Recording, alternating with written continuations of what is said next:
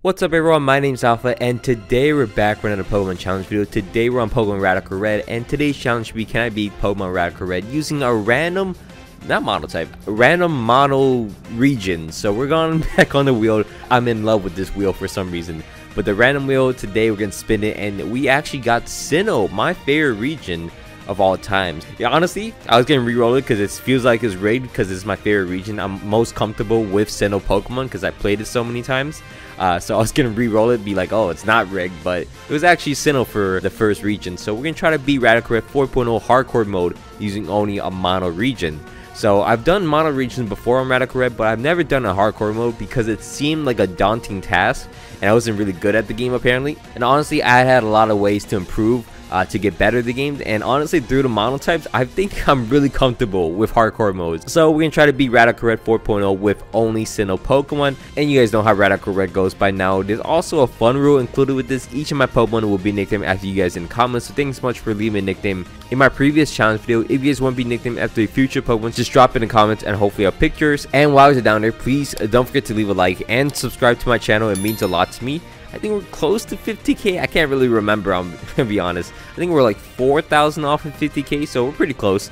So anyways, to begin off, I want to choose, well, obviously we're gonna have to choose, we're gonna choose Chimchar to just immediately evolve it into a Monferno because it's pretty free, and also go out into the wild and catch some Sinnoh Pokemons. There's a lot of Sinnoh Pokemons for us to catch, so I'm not too worried about it. We get ourselves a Shinx, you get ourselves, you know, a Bidoof for some reason, but I feel like I could make Bidoof pretty good. There's also Snover and all the other Pokemon in here. Eventually we got a team set up so we can go out into the forest, clear through Viridian Forest, and clear through this trainer to unlock infinite repels and infinite sprints. Pretty useful options for us. We also cleared through the bug trainer in here, which is also a little mini boss, which was pretty nice for us.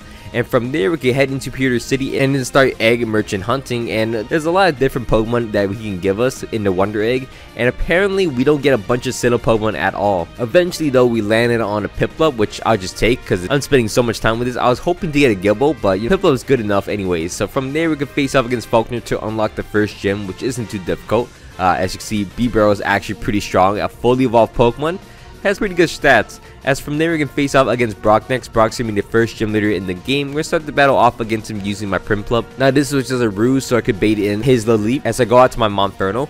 But from there I'm going to Mach Punch, but I catch the Lunatone, so I have to go back out into my Luxio. Luxio is able to get a bite off, but it's going to switch into his Hippopotas. I got to go out to my Prinplup to bait into the Leap, and it's a whole cycle. Eventually I'm able to catch the Leap and just Mach Punch it to death, so that's really nice for us as we're able to clear through the Leap. From there, his Cacnea is going to come out, but I'm able to get a Flame Wheel off and a Mach Punch, so I end up knocking out his Cacnea and getting a Mach Punch off against his Arkin.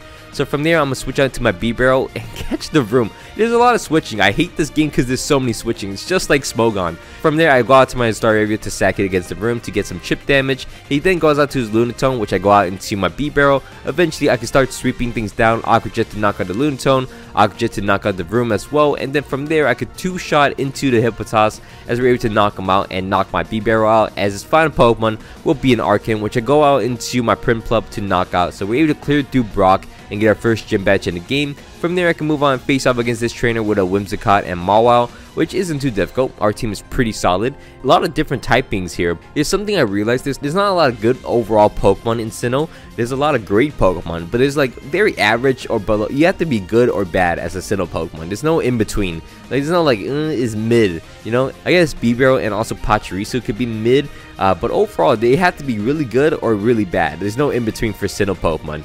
From there, we're going to actually make our way into Mount Moon and then just clear through Mount Moon and the scientists in here and face off against Archer. Archer's a pretty easy fight, as you can see. We make our way into Cerulean City, and also we can actually evolve another Pokemon. So we can evolve multiple Pokemon. We're going to evolve myself a Riolu into Lucario and also my Baneri into a Lopunny, which are pretty good Pokemon. I guess Lopunny could fall into the mid-range because you'll see why. Lopunny's not too useful for me as I don't use the Mega Stone for it. But from there, we're going to move on and face off against Misty next. Misty's the second gym leader in the game. We're going to start the battle off against her using my Luxio. Luxio is able to get a Spark off against the Politoed and paralyze it. From there, I'm going to predict the Toxicroak because I reset it a few times. I get the Toxicroak out, and I'm able to do Wing Beat with my Staravia to knock him out. I get poisoned in the process, but that should be fine as I get a quick attack off against the Starmie. I go out to my Snover next, which actually catches the Mantime, which I didn't want to do, so I gotta switch out into my Pachirisu. I do get a Nuzzle off against him and then Light Screen in front of him, and eventually spark him down for a little bit of damage, as Misty's gonna switch out to her Starmie, which I get a paralyze on a spark, so actually works out pretty well for us. As from there, she's gonna knock me out, but her Starmie's at 1 HP basically, so I got to my Lucario. I'm gonna Rock Tomb into the Starmie and then Rock Tomb into the Ludicolo. I'm just gonna let him knock me out as I go out to my Skuntank. Skuntank's able to go for a Poison Tail to knock out the Ludicolo. From there, she's gonna switch out to her Clocksire, which I go for a knockoff. It's gonna knock me out, but I go out to my Snover next, which will Sleep Powder into him, and then from there, I could Giga Drain into the Clocksire, but she's gonna switch out to her Mantine, so I go out to my Luxio, and Luxio gets beat up by the Mantine, so that's really unfortunate. So I gotta go out to my Snover to knock him out with an Ice Shard, knock out the Politoed with a Giga Drain, and also chip down the Clocksire, which works pretty well for us, as I'm able to eventually knock him out with an Ice Shard as we beat down Misty, and yeah, clutched up with Snover. Snover got like 3 kills at the end. So from there, we can make our way into the Nugget Bridge and clear through that, and then head into the SSN, where we're gonna face off against this water trainer and also our rival Brendan. From there, we can move on and face off against Lieutenant Surge next. Lieutenant Surge is going to be the 3rd gym leader in the game. We're going to start the battle off against him using my Infernape against his Rotom Frost. We're able to go for a close combat to knock out his Rotom Frost, which is pretty nice, but he switched out to his Raichu, so I'm going to go out to my Luxray, because just to avoid, I mean, he takes any move pretty easily. So I can go for a bite against the Raichu. He's gonna knock me out, unfortunately, but I go out to my Inferno to Mach Punch into him, outspeed him, and his next bone will be an Electrode. I assume it's gonna go for an explosion, so I go out to my Lucario just to tank the hit, and from there I force out the Palna. He's gonna knock me out with a Mach Punch easily. As from there, I go out to my Infernape. Infernape is able to get a close combat off, but unfortunately, I'm gonna go down to a Plasma Fist. From there, I still got my Low Bunny, which will fake out and Mach Punch to knock out the Palnut. Couldn't do anything against the Ampharos. I went for Return as it goes for Focus Blast. Luckily, it misses, so I get 2 returns off against him, but he's gonna knock me out as I go out to my Skuntank to knock him out with a Poison Jab. 2 Poison Jabs, actually. And his final opponent will be a Hitmonlee, which knocks out my Skuntank. But I do have my Staraptor in the back with Intimidate and also do Wing Bait to knock him out, so we're able to beat down Lieutenant Surge and clear through the 3rd gym. So from there, we can make our way into the Rock Tunnel, which isn't too difficult. Both these mini boss trainers at the end of the route, so we're able to clear through pretty well. And then from there, we make our way into Celadon City to evolve a bunch of Pokemon that we really want on our team. As you can see, there's not a lot of mixture of Pokemon. From there, we can move on and face off against the next gym leader. We're going to face off against Erica. Erica's giving me the grass type gym leader, and she's going to start the battle off against us using a Cradily. I go for my Togekiss as the start lead, so I'm able to Air Slash into him, hoping for flinches, but it's going to get a Stealth Rocks off against us anyway, so I just let it slide. I'm going to force out the Cradily into the Toxicity, which I go out into my Mamoswine, which will tank any hits, and I can go for Bodos, but she decides to switch out to her Kartana, which I go out into my Togekiss for some reason, so I'm just sacking Togekiss at this point. So I'm gonna send him my Skuntank. He's gonna match up against the Kartana. I'm just gonna try to chip it down as he's gonna knock me out with a cut, but it's at 1 HP, so I got to my Infernape to knock him out with a Mach Punch.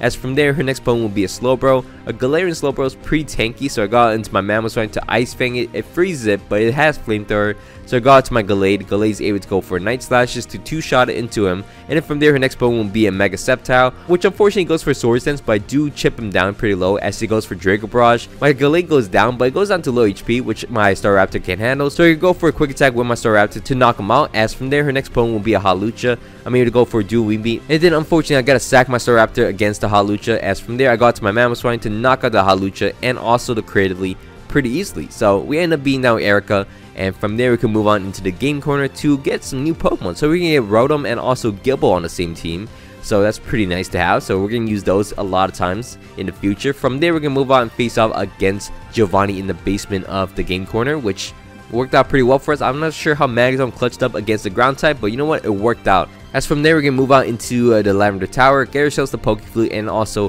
face off against our rival in the Silph, which isn't too difficult. We're to clear through. Mamoswine clutched up for us at the end, and also face off against Ariana and Archer. This double battle fight isn't too difficult, and also Giovanni wasn't too difficult, so you know what, we cleared through pretty easily. Again, Magazone clutched up against the ground type, not too sure why, not too sure how.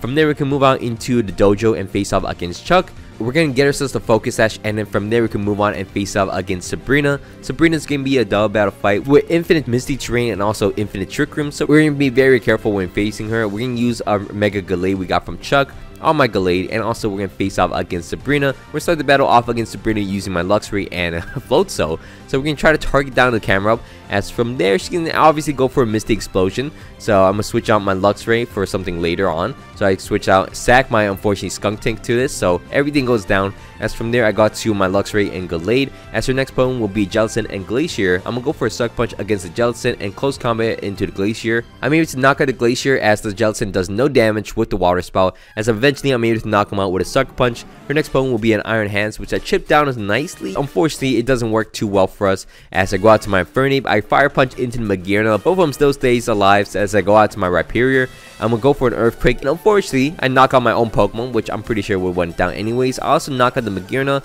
but the Iron Hands is still alive. It's gonna go for Drain Punch. Luckily enough, Rhyperior survives. I'm able to go for an Earthquake and knock him out. So we're able to beat down Sabrina with a little bit of HP, like the very minimum amount of HP we're able to survive with.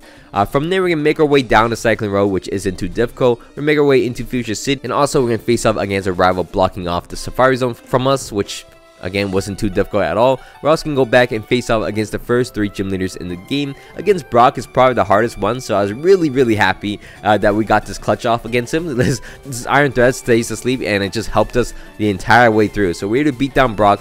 From there, we can move on and face off against Misty. Misty's a little easier. Not the easiest one, because actually, once we beat Misty, we go to the easiest one, which is going to be Lieutenant Surge. And Surge, you know, we just have the right Pokemon to deal with him, as we already beat him down. And Luxray clutched up with Sucker Punches. So from there, we're able to unlock Future City's gym, and we can face off against Koga when we want. We're gonna make our little adjustments. We can get ourselves a Gliscor, Drapion, all that great stuff. And then from there, we're gonna move on and face off against Koga. We're gonna start the battle off against Koga. Well, our first attempt didn't go too well. We lost, unfortunately, but we restart. We're gonna make sure we restart until the Tapu Lele misses a Focus Blast. I'm able to land a Stone Edge and knock out the Lele. As from there, his next opponent will be a Crocodile. I go out to my Gliscor, predicting a ground move, and so it works out pretty well for us. I can go for a counter against him and then counter to knock out the Crocodile. His next opponent will be a Toxicity, which I just take the Boomers and sack my Gliscor.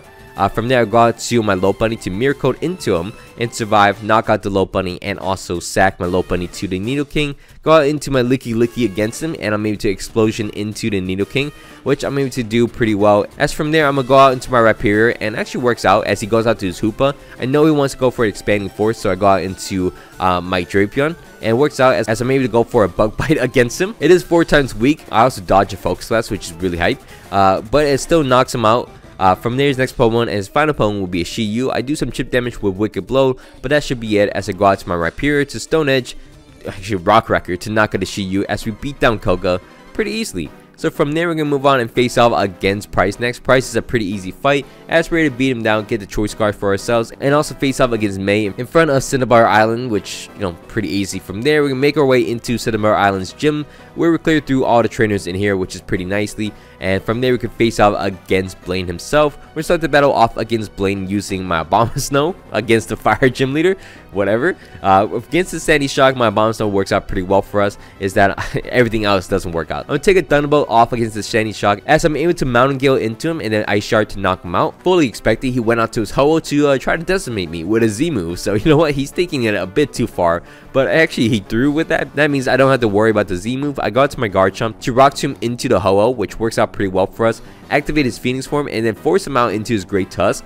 As from there, I'm gonna switch out to my Infernape against the Great Tusk. Pyro Ball into him actually burns him, so I thought I was going to survive the close combat. Does not survive the close combat as I go out to my Togekiss to knock out the Great Tusk. His next opponent will be a Venusaur, which I thought I was going to outspeed for some reason, so I go in for an Air Slash. Did not work out, so I go out into my Luxray. Luxray is able to take a Sludge Bomb and then Sucker Punch to knock out the Venusaur, and also get a Sucker Punch off against the Walking Wake as I go out into my Togekiss once again. Togekiss is able to go for an Air Slash against the Walking Wake and flinch him down multiple times, eventually knocking him out, and then from there his next opponent will be a Ho-Oh. Of course, I got to flinch off against the Ho-Oh and then eventually knock him out as his final opponent will be a Charizard X, which I Air Slash into him, but he doesn't flinch. He goes for Dragonite and then Flare Blitz to kill me, so that's a pretty dangerous Charizard. Lucky enough, it didn't matter to us as I go into my Gliscor. Any move he does can knock himself out, so it works out for us. From there, we can move on into Cerulean Cave, where we can face off against Archer and Ariana.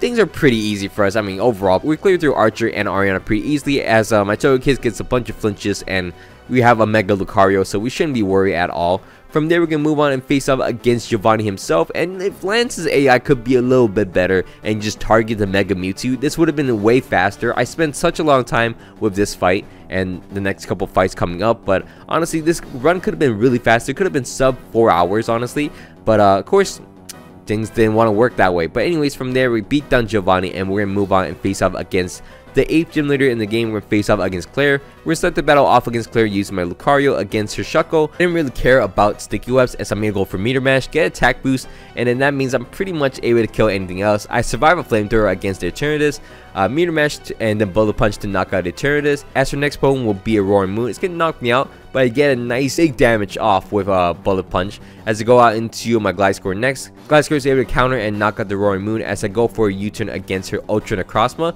Go out to my Luxray, and Luxrays can Sucker Punch and knock out the Ultra Necrozma. As her next Pokemon after that will be a Duraludon, which I Sucker Punch a few times into, but from there I go out to my Fernape to Mach Punch twice to knock him out. As her next Pokemon and final Pokemon will be a Magearna. It's gonna knock me out, but I do have a nice Magnezone in the back, and also Garchomp to knock him out, which honestly, thinking back, I might have thrown this fight. But luckily, it didn't matter at all, as we beat down Claire, and then from there we can move on, face off against a rival in Route 22, which isn't too difficult, and then go out and face off against Brandon in Route 23, and yeah, pretty simple overall. From there, we can move on into the Pokemon League, clear through this trainer, and then find out that Lorelei is using her water team today, so that's it's always fun. We're going to firstly prep a little bit by getting ourselves some choice cards, which is pretty nice, and then from there we can move on into the Leaf Four themselves, and then we're going to face off against Lorelei. This fight took 20 minutes of my time for some reason. I don't know why it's taking so long, but eventually we got it down. So we're going to start the battle off against Lorelei's water team against her Iron Bundle and Ludicolo with my Magnezone and also Rotom Wash. I'm able to go for a discharge with my Rotom Wash as she can double attack into my Magnezone to knock me out, as I'm able to get a Paralyze off against both the Ludicolo and Iron Bundle in sacrifice for my Magnezone's lives. I didn't switch out my Rotom into my Lucario as I go for an Air Slash to knock out the Ludicolo, and lucky enough, Iron Bundle didn't do anything. As from there, we're going to double attack into the Palkia, assuming the Iron Bundle is going to go for Protect. It worked out really well for us as we're able to knock out the Palkia. Her next opponent after that will be a Swampert, as I go for a High Jump Kick with my Lucario and then switch out. Oh, I didn't switch out, actually. I knocked out the Iron Bundle first, and then on the following turn, I switched out with the Genesect and Swampert looking at me. I'm actually going to save my Lucario and then sacrifice my Togekiss, which, you know what, maybe was the play, I don't know. I go out to my Rotom Wash and then try to knock out a Swampert for us, as from there I go for a Scald with my Rotom Wash. Her last two Pokemon will be a Dragonite and Genesect, as I still have 3 Pokemon in the back, and luckily for us, the Dragonite's unable to knock out my Rotom Wash as we knock out her Genesect, and from there I can just double attack into the Dragonite and eventually knock him out. As from there, we're able to beat down Lorelei. That battle wasn't too hard at all. I'm not sure why I struggled so much, but once we beat Lorelei, we can move on and face off against Bruno. Bruno's going to be the second Elite Four member in the game. We're going to start the battle off against him using my Togekiss. Togekiss is able to go for an Air Slash and actually flinch down their Urshifu. I believe, no, I just take a Poison Jab and knock out their Urshifu. As his next opponent will be a Zacian. I go out into my Skunk Tank just to sack. I then go out to my Gliscor, which can counter into him, but he's going to switch out into his Iron Valiant. I don't know what I'm doing here. I go for Bolos and then switch out to my Magnezone, and from there I can Mirror Coat into him, but honestly Flash Cannon probably could have killed anyways. Mirror Coat to knock him out. As from there, his next opponent will be a Zacian. I sacrifice my Magnezone and I go out to my Focus Sash Gliscor, trying to go for a counter against him, but he's going to switch out to his Hawlucha, which I'm like, oh, this is pretty bad for us, so I'm going to counter anyways because Hawlucha got too many boost up.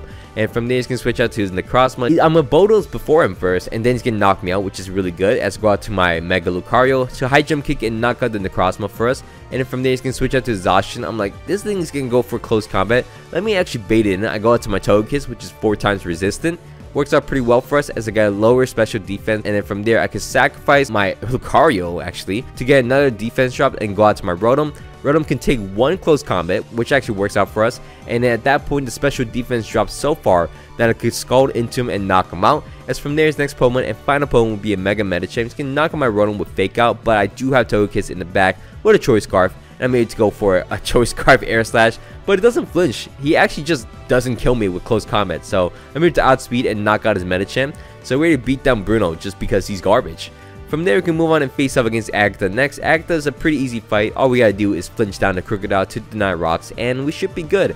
As from there, once we beat Crocodile, her next one will be a Calyrex, which I go out to my Magnezone. It has Sturdy and Mirror Coat, so why not? So I eventually knock out the Calyrex, which is pretty free. For next opponent after will be a Mewtwo X. Go out to my Gliscor to get 2 Bodos off against him and then sacrifice my Magnezone. Not too sure with the significance of getting 2 Bodos. I think 1 should have been fine, but from there, sacrifice my Magnezone to the Mewtwo as I go out to my Togekiss, assuming it's gonna come out into the Yveltal, which actually doesn't as I go out to my Skuntank. But you know what, Victini's still good enough as I'm getting Explosion. Make sure it doesn't Z-Celebrate, so it works out for us. As from there, I'm gonna go out to my Rotom against her Flutter Mane. I get Discharge Paralyzed off against her, and yeah, it looks pretty good for us as eventually I'm able to chip him down to low HP and go out into my Lucario. Lucario is able to go for a Meteor Mash and knock out the Flutter Mane, force out the Yveltal, and then from there I'm able to high jump kick and almost knock him out with 1 high jump kick. As from there I'm able to Rock Tomb and knock out the Yveltal. As his final opponent will be a Mewtwo X. He's gonna knock me out, but I do have a Togekiss in the back to survive any move. So I'm able to Air Slash and knock out the Mewtwo as we're ready to beat down Agatha.